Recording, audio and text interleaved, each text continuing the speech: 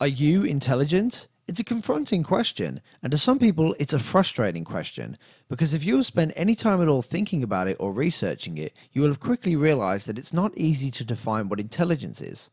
Hi, I'm R. And I'm Jay. And in this video, we'll be discussing how we might define and measure intelligence. Let's get started.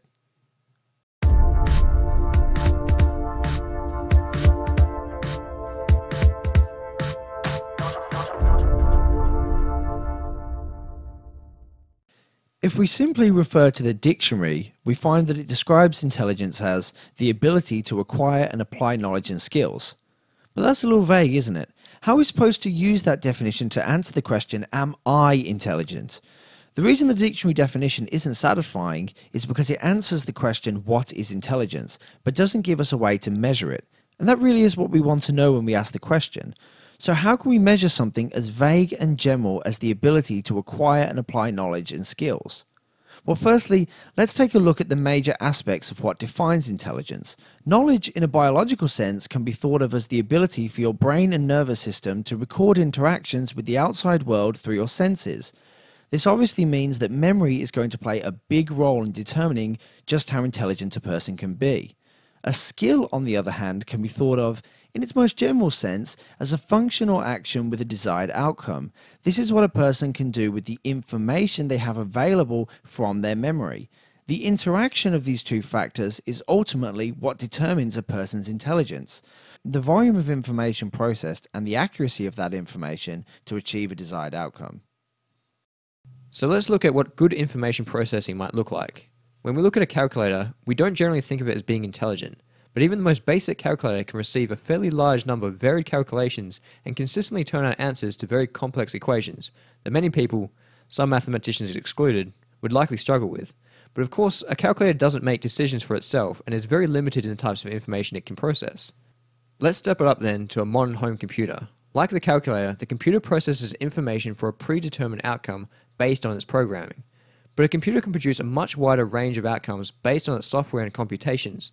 Though initiated by a person, they generally occur outside the user's control as the computer's programming makes a decision of how to achieve the desired outcome as initiated by the user. As computer hardware gets better and software engineering more complex, computers are processing information at greater and greater speeds and volume, nearing that of a human brain. Combine that with the understanding that an electronic signal moves many times faster than a biological one, it's not hard to imagine computers outperforming humans in regards to speed and volume information processing.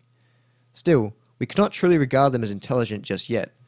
Perhaps because even though a computer can acquire and apply new knowledge, without human intervention it can't learn any new skills.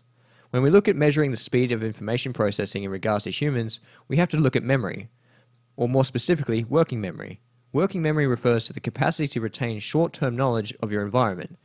It's important because when we are presented with new information, our brains require time to analyze the significance of that information and choose an action to take.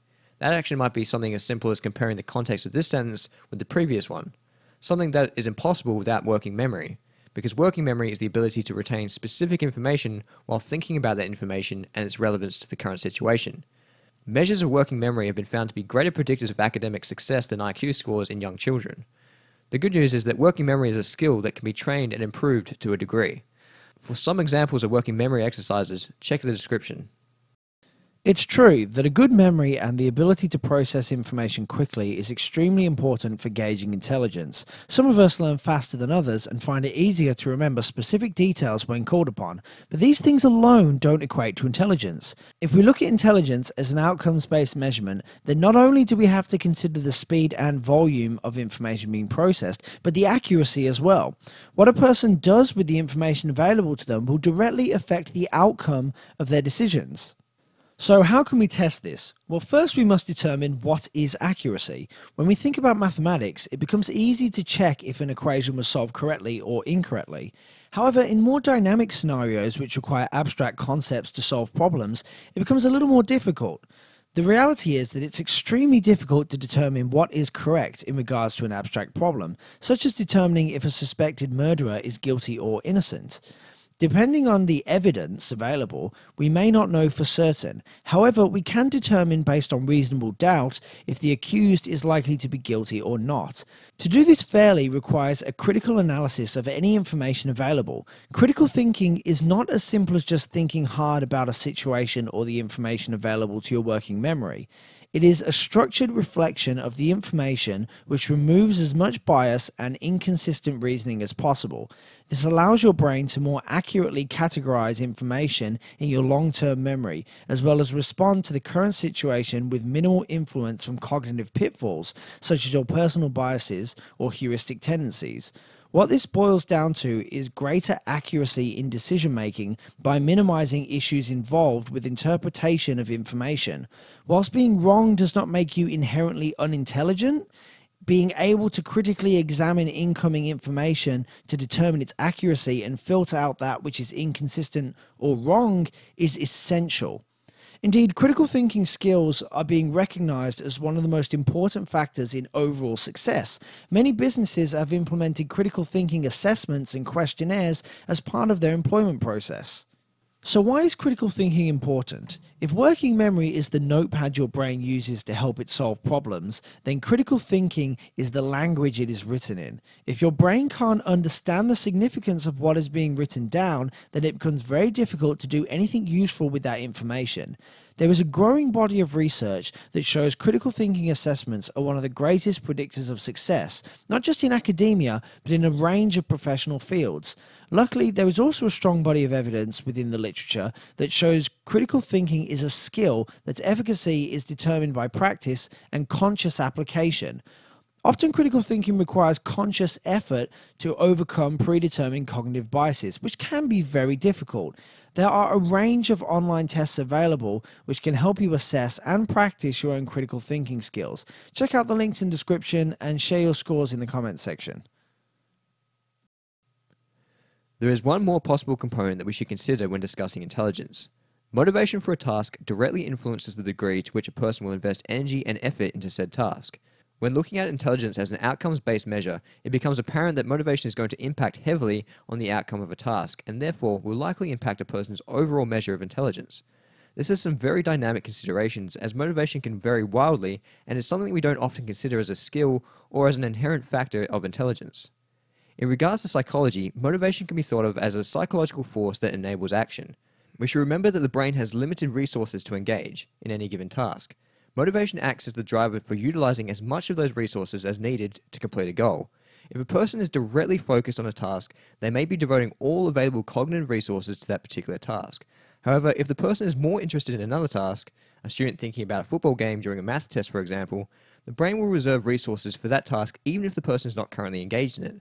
The ability to focus as much of our mental equipment to a particular task can directly affect the speed and execution of that task. Of course, this fact is somewhat intuitive, but there are other less obvious issues related to motivation. Researchers in cognitive and social psychology have demonstrated that visual perception can be influenced through factors such as goal-oriented motivation as well as emotional state. A 2008 study showed that subjects estimated the height of a building or the steepness of a hill as greater if they experienced fear. An earlier study in 2006 also reported that subjects identified vague images as either the letter B or the number 13, depending on whether the task placed a positive context on letters or numbers.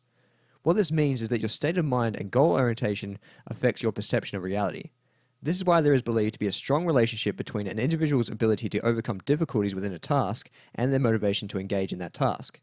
If you would like to read more about the measures of motivation and how it might influence goal-oriented tasks, see the link in the description. In summary, we often think of intelligence as simple and largely a hereditary trait, something as simple as being good at recalling facts, and hereditary in that a person is either adept at it or not.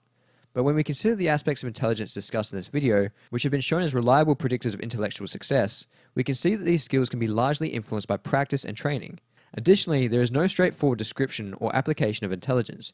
It covers a vast amount of possibilities in regards to a person's mental faculties, which makes it difficult to describe and assess as a whole, though we can measure the individual aspects of intelligence discussed in this video. On top of that, intelligence is influenced by an individual's personality and motivation, which is something not typically associated with intelligence, but strongly influences the outcomes. If Newton or Einstein had no motivation to actually work anything out, then from an outcomes-based approach, it would be hard to describe either of them as intelligent. Thanks for watching. Subscribe for regular videos, like this video, and share it around to help us raise the bar of public discourse.